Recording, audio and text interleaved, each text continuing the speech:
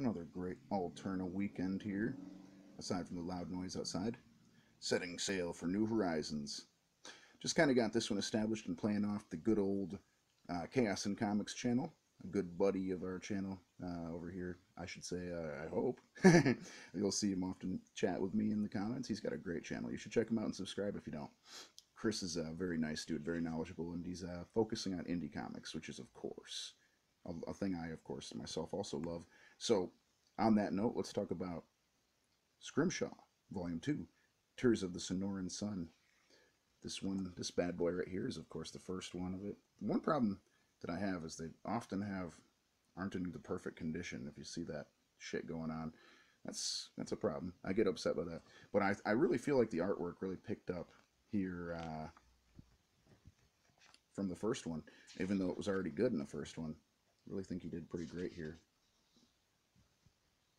Just going to show it off a little bit. It's basically about a group of pirate type guys. It's by Eric Borden, Dave Mims, Spike Olaroka, I believe is how you'd say his last name. And it's basically about, a ship full of like fishermen slash bad guys who don't know they're bad guys. And it's pretty good. It's definitely, I really enjoy the artwork. I don't know, something about it's good because it stands out. It's not like anyone else. It's different, and that's something you always got to find. It's got some nice broad palette to the colors, and I think it's worth your time to check this bad boy out, especially for the price. If you're not on board, get on board. See, I mean, it's definitely well drawn. I mean, if you want to just point out, give some examples real quick, it's not at all bad. So anyone who thinks it is, I mean, because that was one of the things I'd heard people say. Same thing I'd kind of heard said about Blood Realm. It's like Blood Realm is very stylized. It's meant to look the way it is. It's a cartoonist's book, and it's like an adult fairy tale. So check out my other reviews of those if you're curious. My other reviews of the Scrimshaw and any other Alterna book. If you like what I have to say, give it a like, a share, subscribe, comment.